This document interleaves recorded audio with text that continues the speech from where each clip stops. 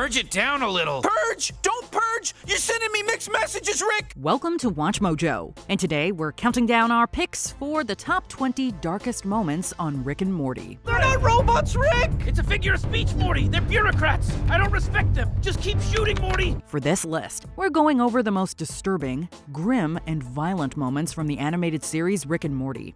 Since some of these moments involve plot points, there will be spoilers ahead. If there's a Rick and Morty moment that haunts you forever that didn't make our list, get dark in the comments. Number 20, Beth's Choice. When Rick takes Morty through a collection of memories so bad Morty asks to have them erased, things get pretty dark. What the hell is this? This, Morty, is my archive of all the experiences you've begged me to remove from your life, lest you go insane. In this memory, an alien has kidnapped Beth Smith and makes her choose between which of her children to save, Morty or Summer. I'm not an unreasonable man, Beth Smith. I know children are everything to a mammal. I will spare one of their lives. You simply have to choose. Summer! It's a classic Sophie's Choice dilemma. That is, until Beth immediately blurts out Summer's name. Rick arrives to save the day and finds the situation immediately awkward. And it certainly is. Morty now knows that his mother would rather he die and his sister live. She didn't even hesitate. What's with you assholes? Number 19, Wooden Jerry's fate. When Rick's decoy family makes a decoy family, and so on, eventually the quality starts to degrade. This thing feels pretty far gone. Not only are the decoys liable to be anywhere, but also we don't know how many there are. You get far enough down the decoy line and shit starts to get weird. You ever make a copy of a copy? A wooden version of Jerry abandons his family to die, hoarding the varnish for himself. In a post-credit scene, Wooden Jerry applies varnish to himself and swims in a river, only to be attacked by beavers who build a dam out of his body. However, after a flood, he's submerged and wakes up in a desert in the far future. Why am I still alive? Oh God, is there anything left? Hello? After spending time as an ornament in a cowboy bar, Wooden Jerry is set on fire. Then he awakens to see that he's built into a cross. Wooden Jerry betrayed his family so that he could live. His karmic punishment is that he never dies. Christianity again? After cowboys? You went all the way back around? Oh God, why can't I die? This is the worst thing that's ever happened to anyone! Number 18, Strawberry Smiggles. Television standards in different realities are different from ours, and that includes TV commercials. Seems like TV from other dimensions has a somewhat looser feel to it. Yeah, it's got an almost improvisational tone. While watching interdimensional cable, Rick and Morty watch an ad for Strawberry Smiggles, a brand of cereal. The mascot, Top Hat Jones, is an amalgam of the mascots for Lucky Charms and Trix, being a leprechaun with rabbit ears. Much like those characters, Jones is also insistent that no one get his cereal. God forbid anyone ever take my Swiggy's little people snibbles. I'm keeping them all for me. Last bite.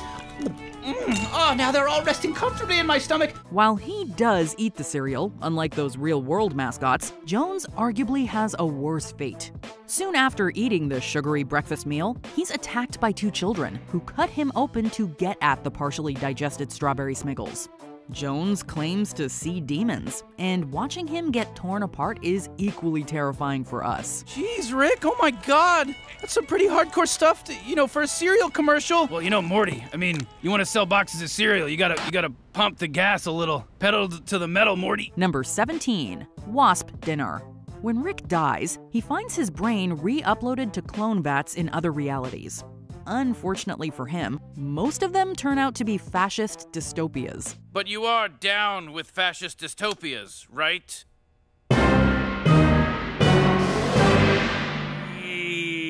Yes. That yes was pretty liberal with the letter Y. That is, until he reaches one inhabited by intelligent wasps.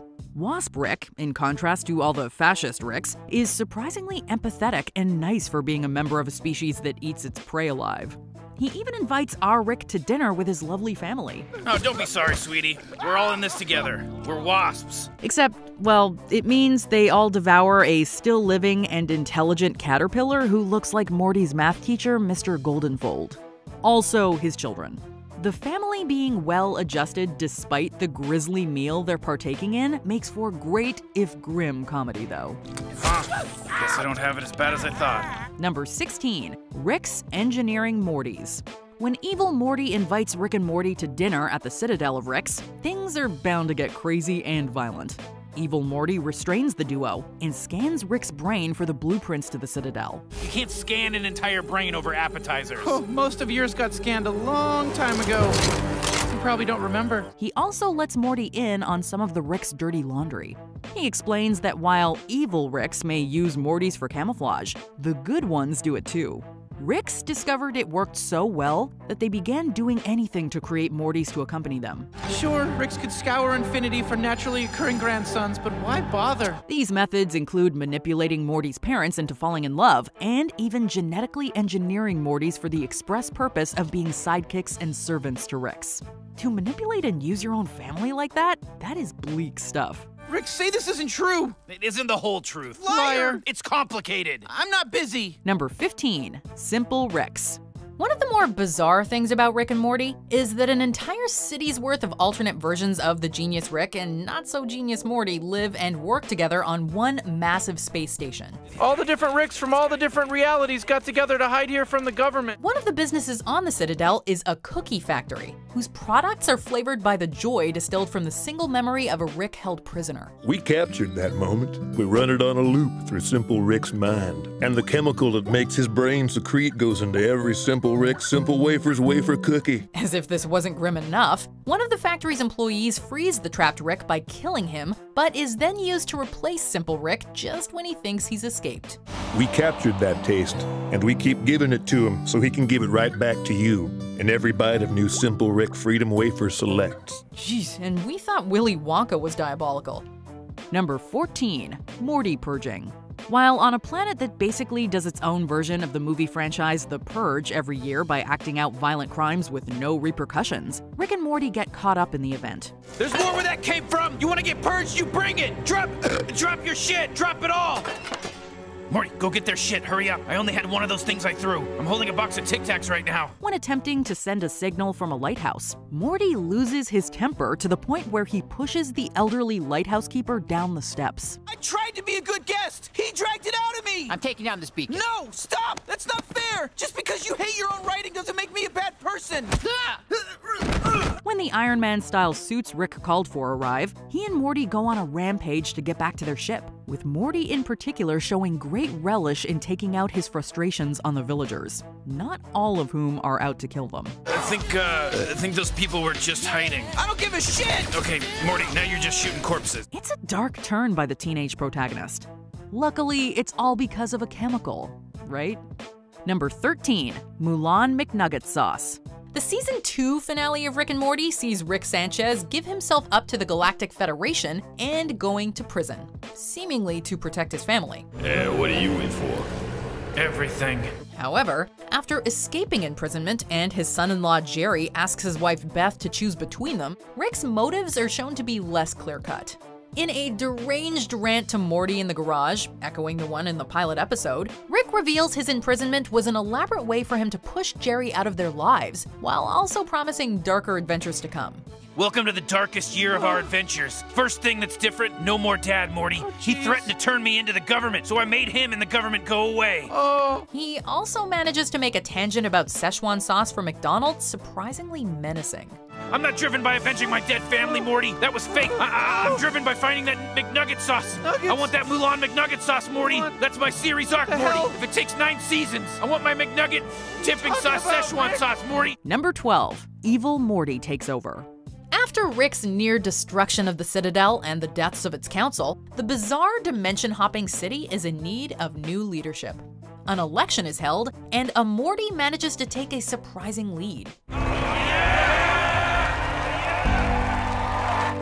Holy shit. However, an assassination attempt by one of his former Morty staffers and a few other hints make it clear that something is off. You gotta listen to me. I worked for him. I was his campaign manager. That Morty is not what he seems. All becomes clear when the newly elected Morty leader has an influential cabal of Ricks murdered and a familiar tune begins playing, revealing this Morty to be the evil one previously encountered in the series, who has demonstrated that he can be just as bad or worse than any Rick. This seems like a good time for a drink and a cold, calculated speech with sinister overtones. Number 11, the talking cat's memories. Jerry meets a cat that can talk. The cat glosses over the how or the why. He just wants to have fun. Why can you talk again? It's not important, Jerry. Okay, but why Florida? Because they don't ask questions. They play volleyball, they party, and they have fun. Right. After hanging out with Jerry at the beach, the pair gets picked up by Rick.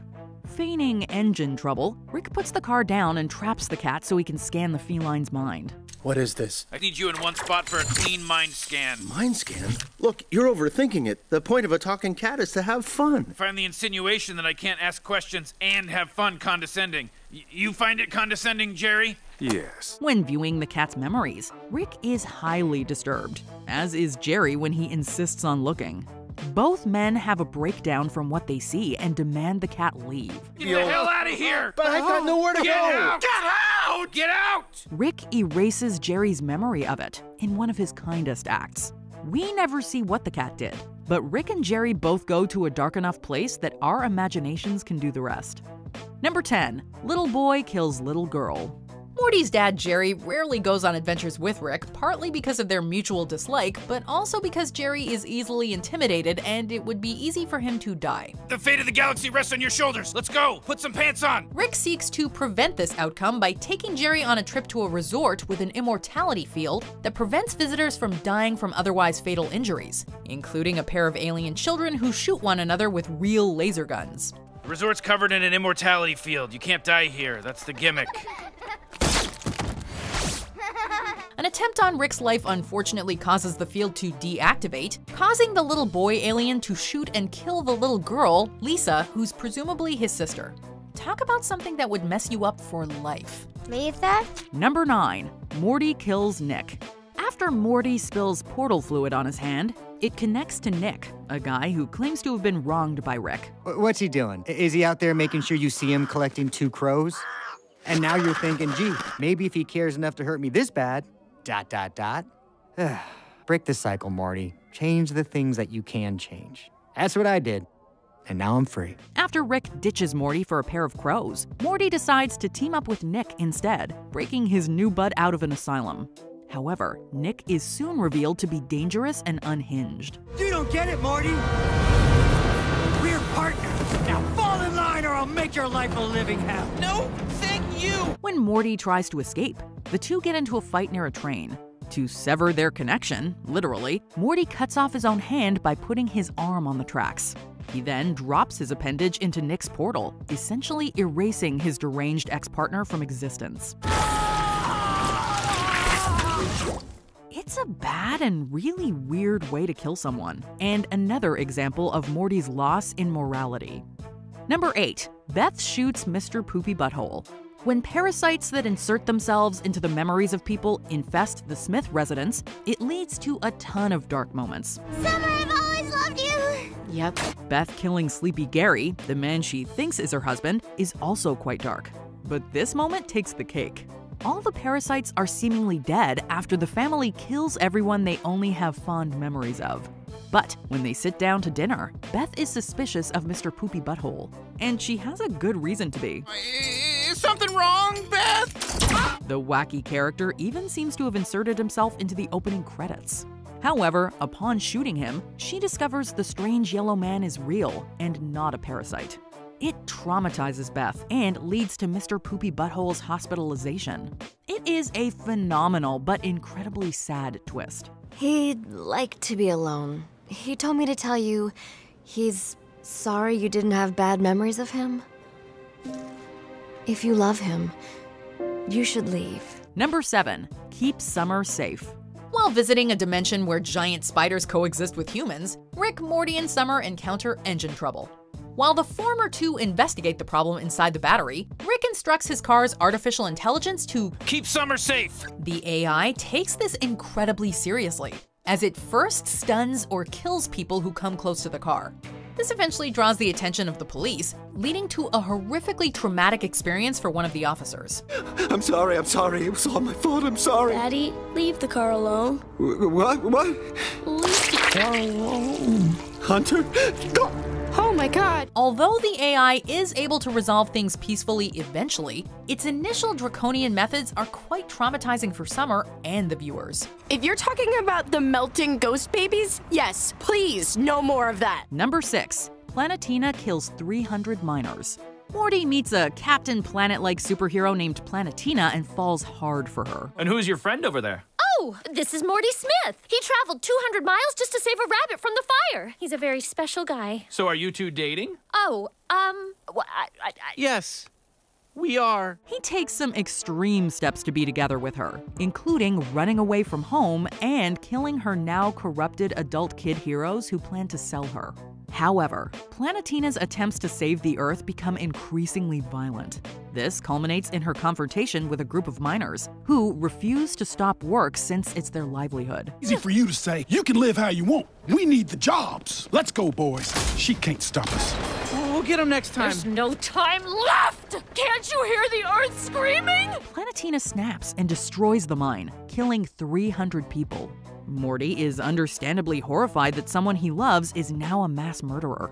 While their breakup is hard to watch, Planetina's eco-terrorism is even more upsetting. This is the only way I can save Earth. The only way I can save you. If that's the only way, I don't want to be saved. Please go. But I love you. Number 5. Rick's real backstory. Rick has always been vague on his origins, but during their confrontation with evil Morty at the Citadel, Morty takes a look into Rick's memories. Through them, we learn that Rick's original wife and daughter were killed by another Rick, which Rick previously claimed was false.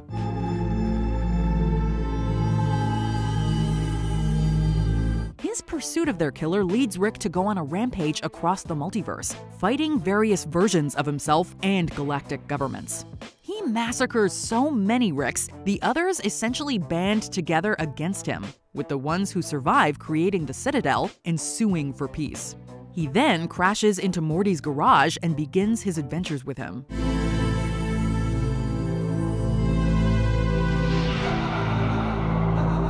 Rick's capacity for self-destruction is on a scale that boggles the mind. No wonder he's got issues. Wow, Rick. I feel a lot better having seen all that. Number 4. Rick's time loop torment.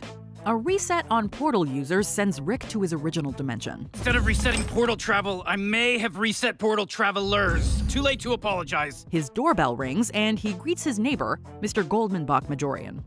The elderly man reveals a note he wrote himself, which implies that before Rick left his dimension, he created a time loop in the minds of everyone on Earth, if not the entire universe. My mind is held captive in a time loop, trapped in the day of a traumatic event by the agony of a formidable intelligence, but also that my captor forgot about aging, that my body spoils and yearns for death while my soul remains stuck in place. While everyone still aged, they were unable to die, and were stuck reliving the same day Rick's family died. Rick stops the time loop soon afterwards, killing Mr. Goldman-Bach-Majorian and presumably a lot of other people too. Oh, sweet death! Was that symbolic? Are you letting go? Rick is positively terrifying when you stop to think about what he can do. Number 3. Burying their own bodies. Rick's capacity for destruction is as big as his ego, and that ain't small. After a request for a love potion from Morty turns viral, Rick's attempts to fix it actually make things worse, creating an apocalyptic spread of the virus that mutates the inhabitants of their version of Earth into monsters. Okay, well, sometimes science is more art than science, Morty. A lot of people don't get that. Rather than attempting to fix things, Rick and Morty abandon that version of reality and go to a version of Earth where their counterparts died, burying their own dead bodies in the backyard. While Rick takes it in stride, Morty is completely traumatized, and we would be too in his shoes. Number 2. Rick's attempt at self-destruction. Rick's personal life outside his family is rarely delved into, and one of the few times we have seen a reference to it is when he runs into an ex-love interest of his, Unity, a hive mind. We need a hang glider and a crotchless Uncle Sam costume, and I want the entire field of your largest stadium covered end to end with naked redheads, and I want the stands packed with every man that remotely resembles my father. Although they and Rick reconnect and engage in a lot of hedonistic activities, ultimately Unity breaks up with Rick after their intoxication leads to a loss of control over their unruly hosts. I lose who I am and become part of you.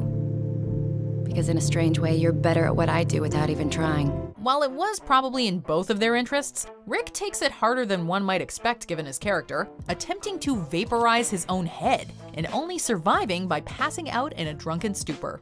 Rick Sanchez is a monumentally self-destructive person, but seeing him actually try to end his own life was still shockingly dark. Before we continue, be sure to subscribe to our channel and ring the bell to get notified about our latest videos. You have the option to be notified for occasional videos or all of them. If you're on your phone, make sure you go into your settings and switch on notifications. Number 1. Mr. Jellybean and Morty. Morty's own attempts at finding a fun adventure do not turn out well. Excuse me, we are two humble heroes in search of adventure. Oh my god, so embarrassing. He and Rick soon land themselves on trial for murder of a giant, but after being exonerated from any wrongdoing, they come across something even more upsetting. While in a restroom in a tavern, Morty encounters an anthropomorphic jellybean who soon attempts to force himself on Morty, forcing the distraught teen to fight off his attacker in a brutal and incredibly upsetting moment. No, stay! Go with the flow! Stop! You're making me really uncomfortable. Seeing one of the protagonists assaulted is an incredibly dark place to take the show to. We're just glad Rick gave Mr. Jellybean what he deserved. Did you enjoy this video?